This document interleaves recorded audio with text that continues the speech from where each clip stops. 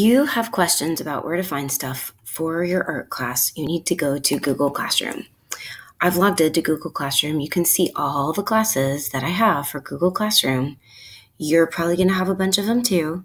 You want to find your class period. Okay, it's listed by class period and then your particular art. So if you're 8th period, it's art 2.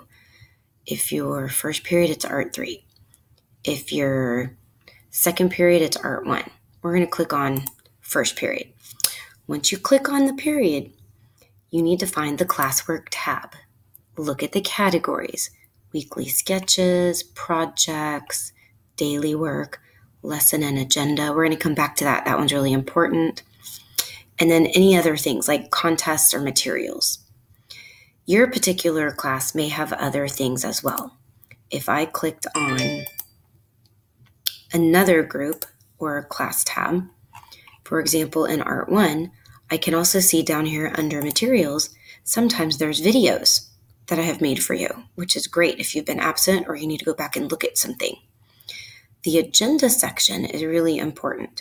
Once you click on the agenda for that week and you open the file, you'll be able to see everything that I've gone through with you in class. Once you close out of that, you can go back to your classwork tab.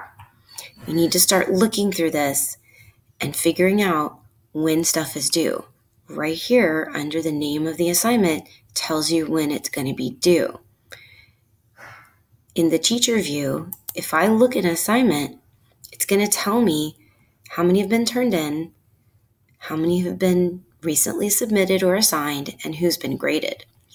I'm not going to click on that because grades are confidential, but that's how I can tell when you guys haven't given me your pictures.